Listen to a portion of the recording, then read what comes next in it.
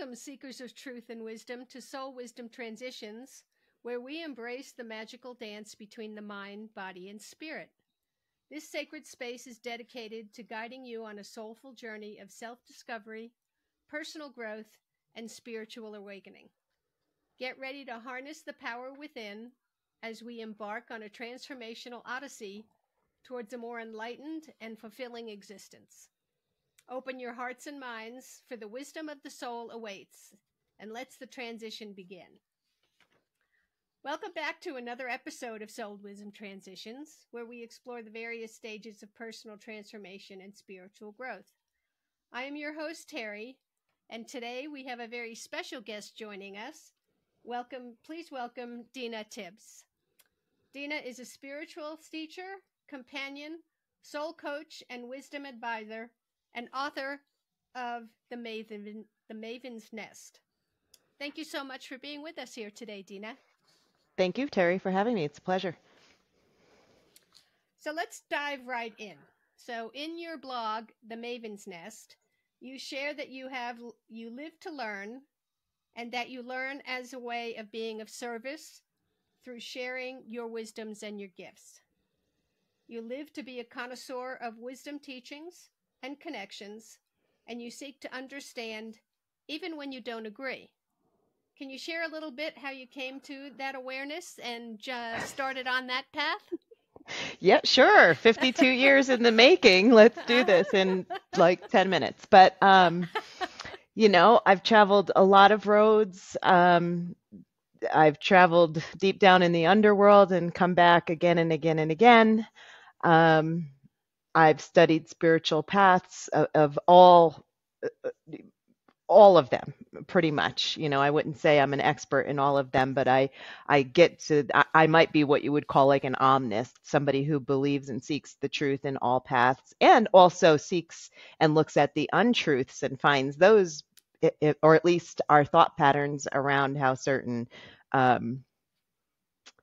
traditions have been distorted, I guess is the best way to put it. But at the core of it, every sort of transition in my life that I've gone through, it really requires tapping into your soul. And also, I work with my ancestors and, that sort of thing, to really say what's next and be willing to let go of what you thought and how you thought things should and could be. I'm going through it once again right now and have embarked on a part-time position that's a completely new, totally new thing to me, because I do love to learn, and I will admit I get bored sometimes. So it's like, what can I go learn that's brand new and then still support, and the people that I support on the spiritual teaching and wisdom side of things. But I have to be out. Like, I can't just be working remotely. I have to be out in the public. That's what helps give me fodder for the writings. And the Maven's Nest is a fairly new Substack. I've been writing on my blog for years and years and years.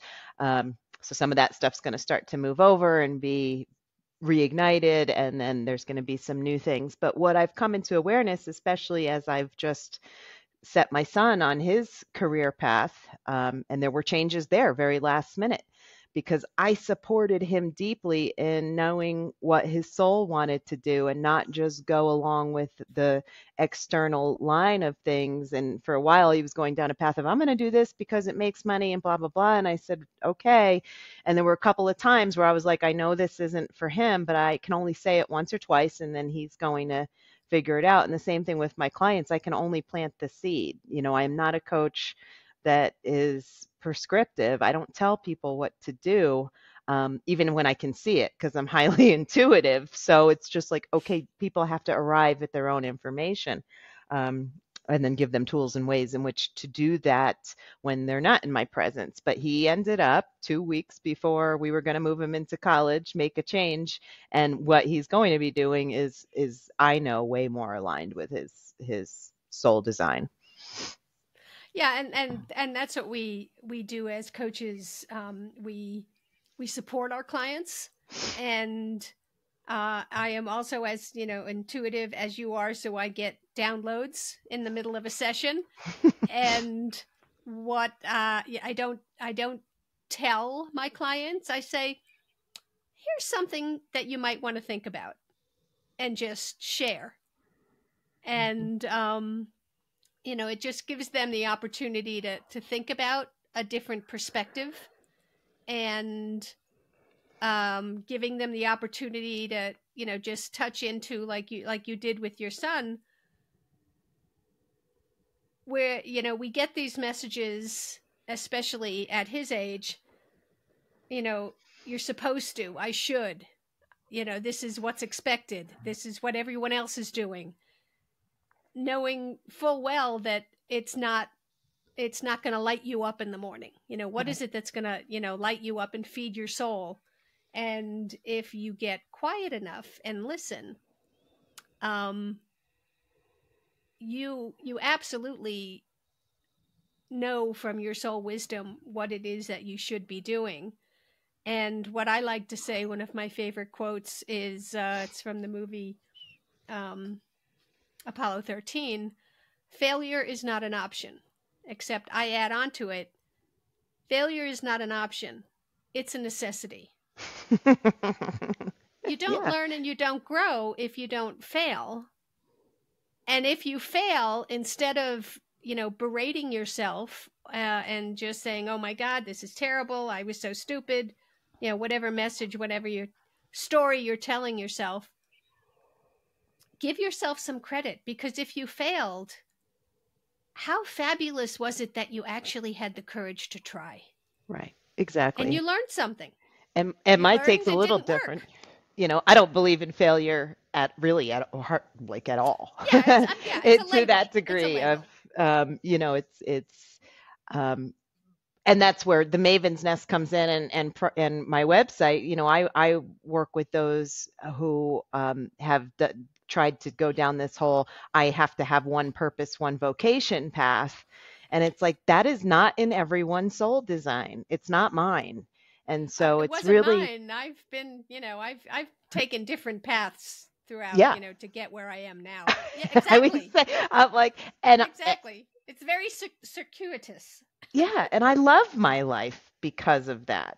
Mm-hmm. It's not, oh, I failed at doing this because I No. didn't turn it into a 6-figure or 7-figure business or Right. whatever. It was like, this is where I wanted to be at the time. This is what I wanted to be learning.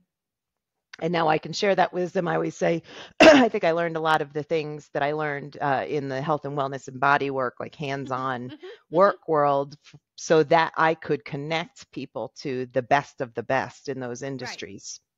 Right. Because, Yeah. And right? it was a part-time, a short time in my journey path where I was a energy worker and massage therapist. Yep. And I would tell my clients, I said, look, if you don't like, if what I'm doing doesn't resonate with you, don't not continue to seek out this modality. Let me recommend someone else. Mm-hmm. Indeed. Yeah. And it's, you don't connect with everyone, and that's okay. But, don't not, let's figure out, who will work best with you. Right. Yeah, So, exactly. And nothing's forever. That's where everything is impermanent. The Buddhists teach like everything is impermanent. And that's why I don't believe in failure, because it's like nothing's permanent anyway. Right. Yeah. Yeah. So it's not a failure. It's a learning opportunity. Okay. I learned what didn't work.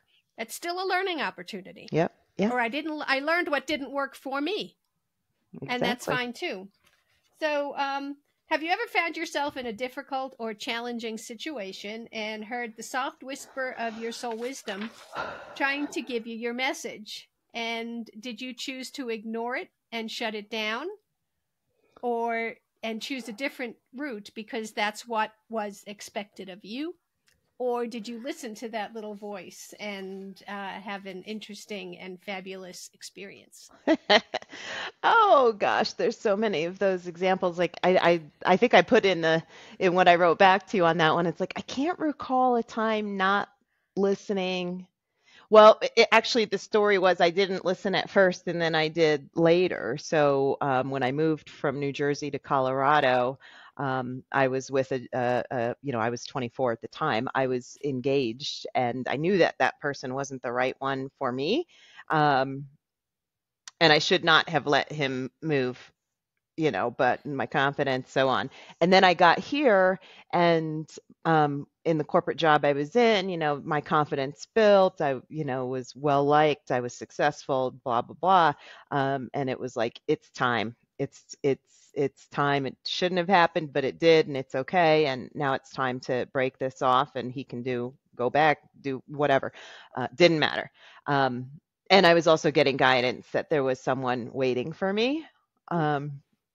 And I wasn't really thinking I was going to have this rebound relationship, but 25 years later, I'm married to the rebound guy. So that's a fun and light, example of that, where it can shift in one situation, really, where maybe you didn't listen, but instead of going into that hole and beating yourself up, it's like, okay, I'm ready to listen now.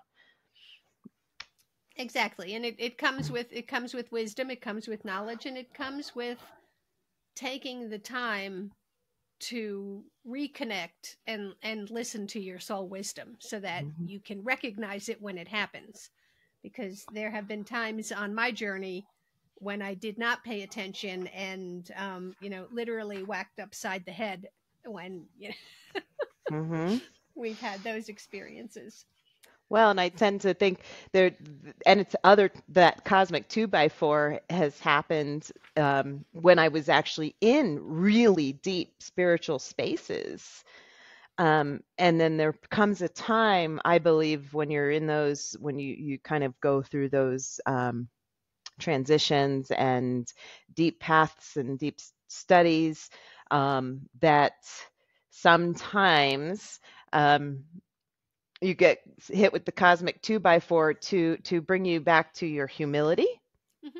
So that has also, happened to me over the years. And it's like, okay, it's not all love and light. This universe operates in paradox. I mean, it's a universal law. So it's not to say, I do make practices to go in deep and go into the shadow places and so on, but you have to come back up to the light as well. And then the reverse of that is true. If you're all up here connecting with the angels and everything else up in the upper worlds, you're sometimes people start to bypass and ignore what's real. And that's often when you get hit with the cosmic 2x4. Yes, very much so. And one of the things that you mentioned in your answer for the questionnaire is you said you have the gift of claircognizance and just knowing, and it includes positive and negative things that are about to occur. I have heard of clairaudience. I've heard of many of the clairs, but can you explain a little more about what claircognizance is? What does that look like for you, I guess?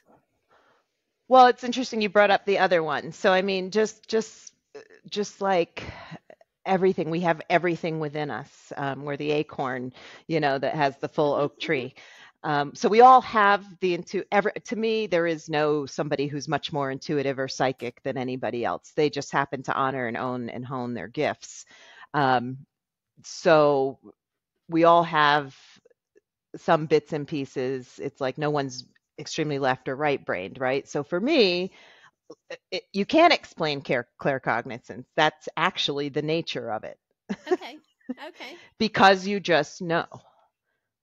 Okay. It's there, it's in your head, and the problem, the skill to hone is to discern, what's true and what isn't, or what's true for you in the moment, and that's very difficult. Now, for me in particular, it'll just be there.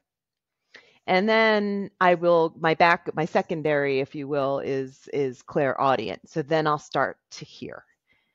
If it's true, if it's real, if it's something I need to move forward with and not just let go, because it's, you talked about getting downloads for clients. Part of it, how it comes through for me, and it's in my human design also, is as ideas. know, Okay. and so I have to say, oh no, like, because we can't, I'm not meant to do all of it, right? So sometimes it's like, oh, that's not mine. Maybe it's this person's, maybe it's just, and so that's how it shows up for me. And I also recently learned of an oracular skill that I had never heard of from ancient Greece. And I'm like, we joke that I'm the sacred librarian, that I was like a librarian in many, many, many past lives ago. And I don't know why I didn't do it in this one, but that's another story for another day. But because I actually I process as I speak. So my Oh, husband jokes that I have no filter. So it'll often come in, and then I'll hear, and then I've actually, sometimes I don't know what's coming out of my mouth, which is why I have no filter. And then the synchronicities start to hit in the language. And the same thing with listening to others. I may ask the divine for some wisdom, and then it shows up in somebody else's language. And I came across, like I said, it was from the oracles of Delphi in ancient Greece, something called the Cleitonism. Cleiton meaning the words of God, or to get synchronicity from language. So I'm exploring that one a little bit, because that's really, the thing about or soul curriculum, or knowing what your soul path or purpose is, which is not vocation and career, is we go back in time and we look at really our lives and say, okay, this has been present with me since childhood. And it yes. may have come through in the, like, I was nicknamed by the family Motor Mouth, and thank goodness I dropped in with a family that didn't believe in the children should be seen and not heard story. So they let me talk, but now I know. Like, we joke, I came out of the womb talking. So that's why when you asked if I was nervous about this podcast, I'm like, no, trust me, I'm not. Um, and that's why I have to go out into the world too and do work, because I need to be in conversation. That's how I receive Interesting. wisdom. Okay. Yeah. Yeah, that's interesting, and I don't receive the wisdom that way as much, but like you, I I do animal communication, and everyone can. Hmm. They just don't know that they can. Right. And actually, since my traumatic brain injury and recovering from that, I am much more in tune with that than I used to be. Hmm. And that is so powerful when I am in the round pen partnering with my horses and helping a client, Yeah. because I get, not only do I accept the download from spirit and my soul wisdom, but I also get the ancient wisdom of the horses. I've got And 3 of them sitting back outside my window right now, and it's interesting. I did canine massage for a while, and okay, that was a skill for me that I didn't have, in the sense that, okay, there's no language here, yeah, Dina, so you've got to quiet down, um, and listen to these animals and what they're telling you, just strictly through touch and energy, their mm-hmm. energy. Yeah, So exactly, it taught me exactly. a lot, because that was a very difficult time of my life, Mm. actually. Um, and I didn't want to be out doing healing work with humans. And of course, as you know, those animals ended up healing me primarily. And most of my work at the time would be, what I would call hospice care, because most folks would call upon me when their dogs were getting towards their end stages to keep them comfortable. So it was a deeply humbling experience to work Oh with yeah, all those yeah, animals. yeah, and I like to tell some of my animal communication clients the human aspect of that connection, that the animals they approach life and transition so much differently than we do. Hmm. It's not a big deal. It's going from one type of energy to another. It's Right. not an ending. It's, they may choose to come back as someone else, or something else, or, Hmm. so that it's uh we we have such a much more difficult time processing than they do. Right. And I always And joke we overcomplicate everything. I mean, even mhm, even right down to the purpose stuff. It's like the tree out there does not question what its purpose is. My horses do not question and ruminate over what their purpose. Well, horses right, might a little. No, I'm right, kidding. And the dog, I mean, the natural world right, knows where they are in the web of life. right, exactly. And that's fine. That's wonderful. And sometimes what we have to realize is that you may have to put up with or deal with a 9 to 5 grind, and if you look at it as a means to an end, so is that 9 to 5 grind giving you the financial ability to explore Hmm. and take other classes and do other Right. certifications? Then is it tedious? Yeah, I was in the corporate world for more than 25 years, and because of that, I have a pension. I have a nice financial retirement Sure. account. I was able to do massage therapy certification. I did Hmm. Canfield certification. I have the equine gestalt coaching. So because of that, I was able to explore Right. what my true purpose was and take the time that I needed, especially during the pandemic shutdown, to finish writing and publish my book. And as a high introvert, I thought the pandemic was fabulous. I had been training for it all my life. I used to It's think like I was an extrovert until that happened. I'm like, it's I've like I'm changed over the years. fine. I'm fine with not going out. I'm fine with not networking. I'm fine. It's like, and Hmm. now, now that everything is opened up again, I kind of got too fine with it. Yeah. So I Yeah. just, you just go out and explore, and it's that's the journey. I mean, it's not, having a goal is not the be all and end all. It's the journey of getting to the goal or not. Right. Right. And as you said, failure, it's not a failure, it's a journey. Let's figure it out, and what did you learn from it? Right. you And I know think to your point with the corporate, I do a process called Sparketypes, and that is really where we're looking. And it was founded by Jonathan Fields, so it is meant for work. mhm, And mhm, by work, he defines it as anything that we put our effort into.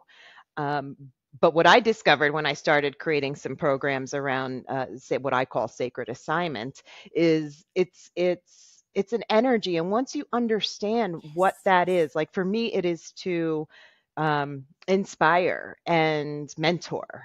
And so when I reverse engineered that, I realized, well, that's exactly what I was doing in the corporate world. And I actually loved my corporate job until things did start to shift and politics and other things mhm, happened. mhm, But knowing what I'm actually here to do means I can go back and do it there and be actually in my joy. mhm, I can go do it, as a volunteer and be in my joy. It's when I can't do, if for whatever reason, maybe held back or in my own shadows, to where I have to say, that's how I tap in and I say, are you being inspired or inspiring right now? And if not, mm. what's going on? Very interesting. And that's my compass. That's my touch point. That's Yeah, my intuition saying, your awareness to reconnect with your soul wisdom hmm and say, okay, what's going on here. right. I mean, Yeah, like I and said, and that's fabulous, and that's what the whole show is about, is to reconnect and be more aware of the messages that you're getting from your soul guidance. So one of the questions I asked is, can you let us know about your personal journey of spiritual growth and awakening? And your first response was, oof, there's a book in the works on this subject. So are you writing a book? I'm always writing a book and then I keep changing the subject. So, I've got the spiritual memoir thing happening. And because what I mentioned to you about being in conversation, I'm also in the midst of, actually, I've had a lot going on personally in the last year. And so I'm going to reignite, the other book is going to be an interview series really around sharing intergenerational wisdom. So that one's kicking off too. But, yeah, the path of spiritual awakening. Like when people ask me that question, I'm like, I've walked this path It's all since you know. childhood, even though I had very little spiritual training, and that's a whole story in and of itself. Parents were hippies. They did not want to baptize me into the Catholic Church. However, I've re-embraced, and my grandmother, who taught me a lot of folk remedy, because she was Italian, so it's a whole different ball game, European Catholicism Mm-hmm. versus Oh American yeah. Christianity. It's an entirely Oh different ball yeah. game. And so, I'm reconnecting with some teachers who have a lot of wisdom from Italy because they have teachers there so that I can bring about that ancestral wisdom again. Hmm. But like to say I had this lightning bolt strike spiritual awakening, no, that's not how it's been for me at all. I've had, in fact, if it, like I said before, I'd be on the path of studying something super deep, and then boom, get hit with the cosmic 2x4 that would put me down in the underworld. And it was learning to um, go through instead of try to bypass it that that taught me the most and taught me to intentionally spend time in that underworld shadowy place so that you don't get hit with the cosmic 2x4. I mean, it still happens. And, again, everything is impermanent and everything. I mean, if there's one teaching I have for people, it's like everything is in the mystery. I mean, even I was having a major anticipatory grief situation with my son, thinking my son was going to move out. But yet, of course, I was going to let him go. And then he decided not to go and pursue something else. So he's with me for a while longer until he's through the program he's taking.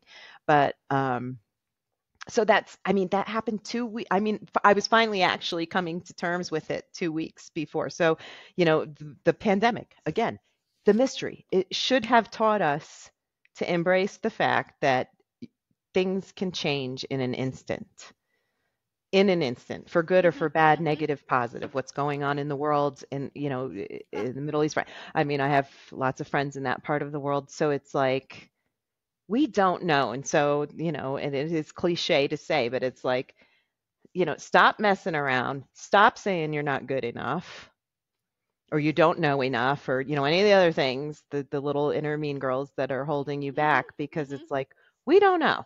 We really don't know. I went through breast cancer. I have many friends, many of us have, which is, the numbers of people I know is staggering and upsetting and unfortunate, right? So that was a wake up call too that said, okay, you don't have time to mess around and but I also think, again, going back to the humility piece, is we don't all have to run around being spiritual teachers and life coaches in order to make our impact either. Carolyn Mace, who you may have know Mm-hmm. of, she Mm-hmm. always Yep. says, Yep. one of our biggest struggles as humans is that we're always trying to be so extraordinary instead of embracing the Right. ordinary and the mundane. And so, like this Right. new job I took, it's in Muggle world. I always say it's totally a Muggle world because I feel like I'm meant to I love to use this word, but I'm not going to. I'll say infuse instead, is infuse some of this just by being there. Right. Right. Exactly. It, Exactly. And you and know, and knowing being so comfortable with who you are is in and of itself extraordinary. oh, yeah, thank you.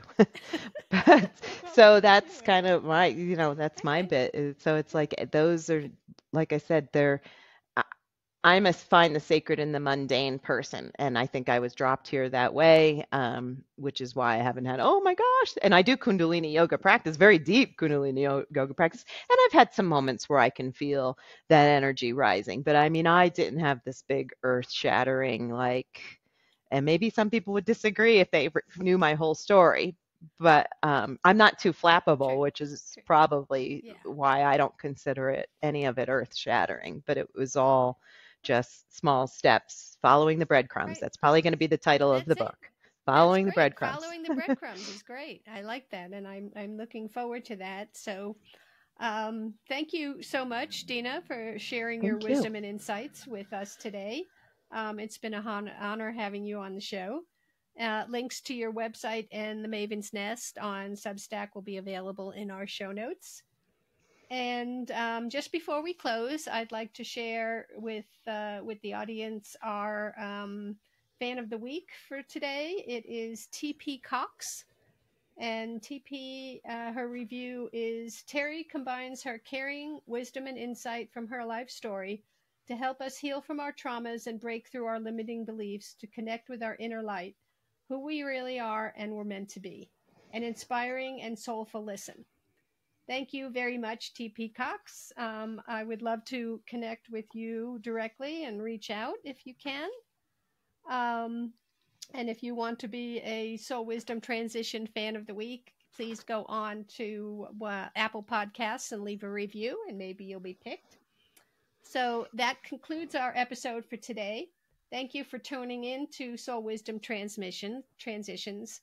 And remember, as you navigate through the twists and turns of life's transitions, trust in the wisdom of your soul. That's it for today. Thank you for listening. Thank you, Dina. And Thank you for having me. See you next time.